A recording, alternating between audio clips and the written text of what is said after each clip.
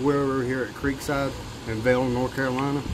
What I'm making today is Panko and Chow pack bait.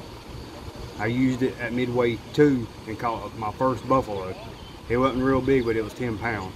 So, but first, what you want to do is put 1 pound of dry Panko in your bucket. All right. What you want next? I already got it weighed out by the lake. You want 2 pounds of number 2 chow. You want to pour that on top of your Panko.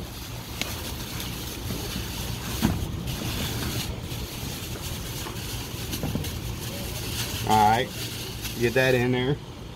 Alright, what you want to do is you want to mix this up. You want it all the white on top. You don't want nothing black showing, or you just want it mixed up good.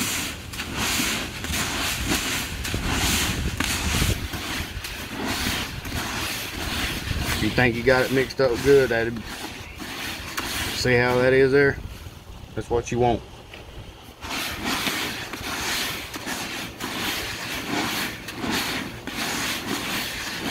Alright, when that's it, get you 1 can of cream style corn. My handy dandy can opener. Let's see if I can use this bastard. Is it gonna work? Hey look folks, it's working.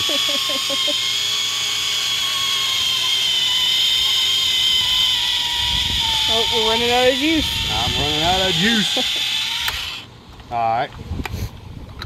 Well, it's stuck, folks. Alright, folks, I got it. Alright, get that open. And you can buy these at your local Walmart. Alright.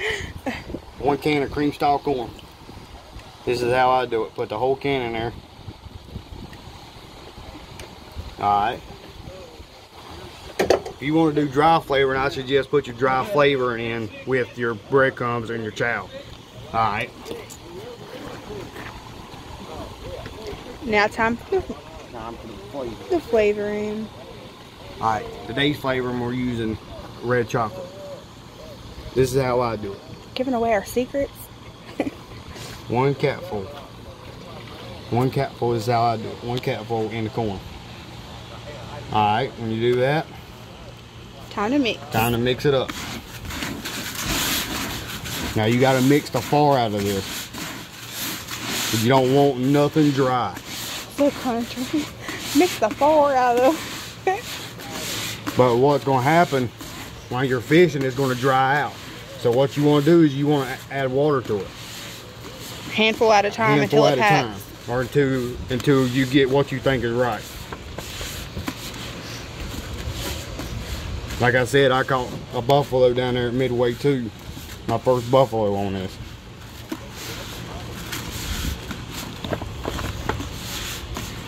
And just that little capful, it smell. You can smell the shit out of it. If you was here right now, you can smell the shit out of it.